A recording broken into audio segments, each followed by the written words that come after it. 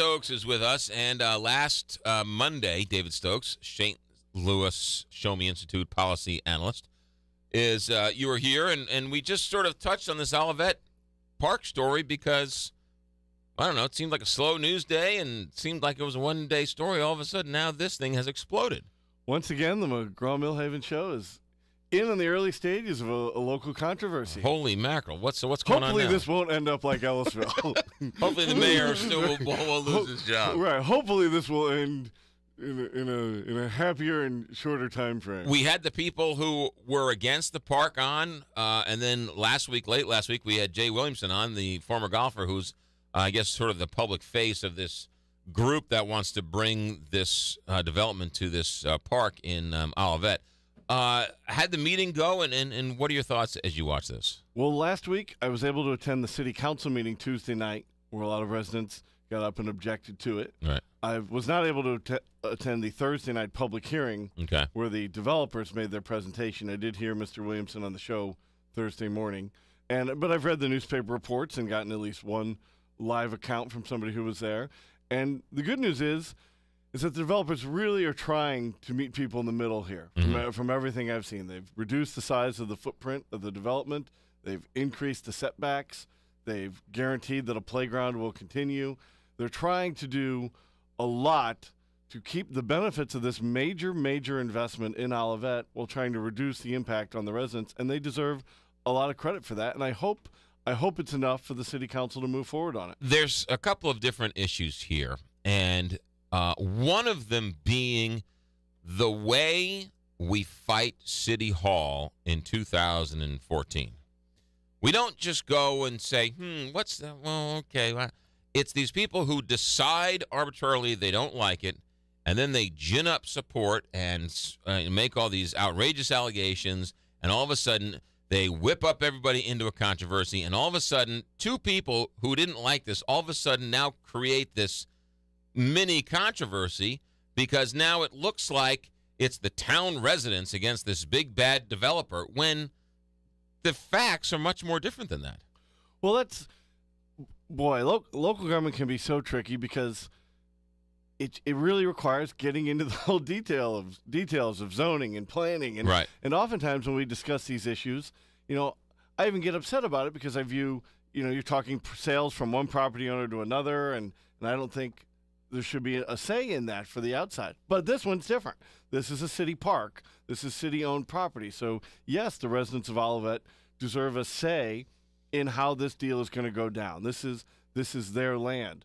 But it's great to see an attempt for the city council, the developers, and at least some of the residents in the group to try and meet in the middle and try and work out. When I was at the thing Tuesday night, I'll say that most of the speakers at the Tuesday night council meeting that I heard were pretty reasonable in their objections. And what I mean by that is they were raising legitimate issues of green space and public ownership of the land. And yes, a few speakers went off the deep end and we're talking about the dangerous health impacts of artificial turf or sport court. So you heard a little bit of silly stuff, but most of it was serious. And I hope the developers and I think the city council's done a good job of putting out widely the opportunities for people to comment and get answers. Right. And it sure seems like the developers are now at least doing a good job of getting their side to the public. And I hope that people realize the size of the investment and the opportunity that these ice rinks and sport court fields, lacrosse fields, and medical rehab center will bring to the city is not something you get every day. Here's my question for you, David Stokes. You sat in that chair in this studio and talked about how turning the water company into a private company, right? Getting many of these publicly owned utilities or sort of, right, get them into private hands and have them run on a private basis. What's so terrible? What's so different about a park that is run by the city now have this park run by a for-profit organization? Well, it really isn't that different. There's some legitimate some good comparisons there. With the utilities, the private company owns it, but it's heavily regulated by the government. And here you have a situation where the city will still own the land, but a private partner is wanting to invest private money with no subsidies requested. They're going to, and I understand they've promised that they're going to pay market rate for this land. The city's still going to own it and have final say in any major changes to the property. So I think it's a good deal. I think with utilities, there's evidence that private utilities operate more efficiently than public utilities, and we don't have a lot of private park examples in Missouri for me to say that. Right. But I do think that when you allow the incentives in the private sector to really put together something, compete for people in sports leagues like the Olivette Athletic Association and many others to want to use these facilities because you put together a project in a deal that's of such quality and a reasonable price, I think it's going to be great. And I think it is a good example of the benefits of privatization within limitation in this case, because this is city-owned parkland, and the residents do have a legitimate concern about it. But I just hope that we can reach the best of both worlds. And after the meeting Thursday night, I think we're going in that direction. I will say this, that Jay Williamson, who sat in the studio, answered all the questions straight up, was like, look, we're not trying to hide anything. We'll change it as much as we can to appease people's concerns of too many lights, too many parking, too much traffic, and so on and so forth. But it is an underutilized park, and people would like to utilize the park more as it is. And so if you utilize it more, guess what? That means more traffic, more noise, more lights, more trash. So it's a park. It's supposed to be used. It is, and it's going to bring a lot of people into Mid-County. It's going to a lot of people into Olivette. Right. It's going to invest a lot into assets that Mid-County is lacking in beyond just Olivette. And I think 5 years from now, the people in that community are going to be delighted that they're around this great asset and that there is a nice playground that their kids can use. But it's also and the fields that they can use. It's also that the government, you get the government from the people who show up, right? Because I think if you were to seriously sit down and talk to people of Olivette and the area and their quarter, they'd be like, oh my goodness, this is a great idea. Well, why aren't you at the meeting? Well, I got kids, I got a family, I got to cook, I got to clean, I got to do this, I got to do that. I'm working a second job, and so on and so forth. Right? People don't have time to go to the city hall meetings and look at this and whatever else. They don't have time to vote. They don't have time to this. So guess what? The people who complain, the people who have nothing to do, those are the people who get heard. Those are the people whose voices get heard more than everybody else's. Absolutely. Although in this case, I think the people showing in opposition have some legitimate points to make, as opposed to, I think, I don't want to say the points in the Clayton development of the Maryland school are illegitimate, but that's a private business transaction, the school district right. to private developers. So I think that's their objections in Clayton should be people should step back and say, you know what, this is a private. People who benefit, and I apologize, I'm misspeaking here. The people who benefit are going to be region-wide, lower tax rate, a wider tax base for everybody. Here in Olivette, I do think you have a case where the residents, they're losing some green space, and it's up to the developers in the city to demonstrate why this is going to benefit them in the long run. I think they have. I think they're starting to. But I really want to emphasize that this isn't a case like Brentwood or Maryland Heights where I just think the objections are totally way off base. I do want to think that the people there have some legitimate concerns. I don't say that a lot from a zoning perspective. No, this is new for you. Right.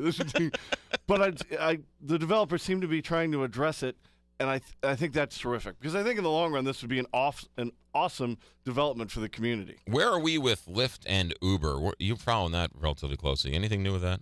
Well, the courts have ruled against Lyft in St. Louis temporarily, and I think they've had their second hearing, and I don't think that ruling has come down yet. Right. I could be wrong on that. It could have happened recently, and I missed it while focusing on Olivette here. But what we're doing, I'll tell you this, we're harming every day that we go where Lyft and Uber aren't operating in St. Louis is harming the transportation options of people who want better and more variety of taxi cab service in St. Louis City. And I say St. Louis City, it applies to St. Louis County just as well. Mm-hmm. For people who want to live without a car, bike or use public transit, but a couple times a week really need that car. They should be able to call Uber up or call Lyft up in 2 minutes and get that. It's really interesting because people argue about the transportation part of this. You have a highly regulated taxi cab commission or a taxi cab industry, right? And so technology is bringing this new unregulated world to this, and so people are freaking out over it. But you know what? it's happening everywhere, where the internet and the phone and the smartphone is bringing a whole new world to a highly regulated area. And, for example, over the weekend, I was reading the story that casinos are fighting tooth and nail to keep internet gambling off of the internet. Why should internet gambling be illegal? Well, right? I mean, what? If I can take, if you can drive me through Lyft, why can't I gamble through my smartphone? Well, I think you should be able to. Right. And we're seeing examples all over the world, probably, where people are trying to use the law to prevent technological change. Right. And that's what's inappropriate, be it Tesla or Lyft or Uber. I haven't worked too much in the casino gambling industry online, but it's clearly these casinos don't want the gambling coming in. It's these restaurants that don't want the food trucks coming in. It's, everyone who's got their existing business want to use whatever they can to keep out the competition from this new technology. And lawyers don't want paralegals to be able to help people fill out contracts. Right. And doctors don't want nurses to be able to have larger clinics in rural Missouri to serve people on a cash basis. Yeah. So you have hundreds of examples of this, and we have a lot of information on it at showmeinstitute.org on the abuse of the use of licensing under the guise of safety to limit competition. What we've seen in the past couple of years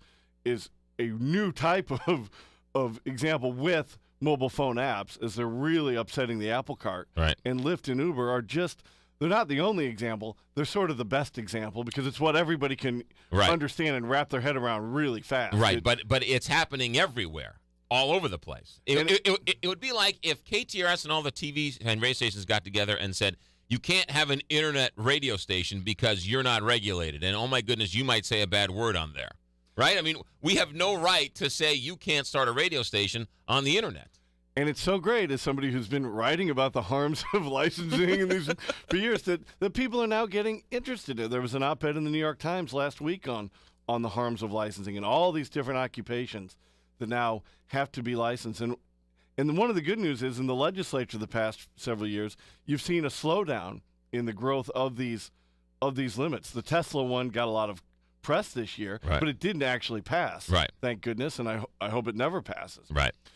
There should be no law preventing me from leaving this studio in a minute and calling a Tesla, calling an Uber or a Lyft car to take me down to the office if that's what I want to do. These regulations are under the guise of safety. They're totally there to do nothing more than limit competition to the existing cab company. That's David Stokes, ladies and gentlemen. He's a Show Me Institute policy analyst, and if I had my way, I would regulate you out of business. These smartphones out there, it's outrageous. I can get all this on the internet. I don't need to listen to you on the radio. Where can we read you? When can we see you, David Stokes? Thanks, McGraw. Thanks, Kelly. So much information on licensing and zoning issues that we've talked about today at showmeinstitute.org. Showmedaily.org is our daily blog, and people can follow me on Twitter at David C. Stokes. 850, Big 550, KTRS. This is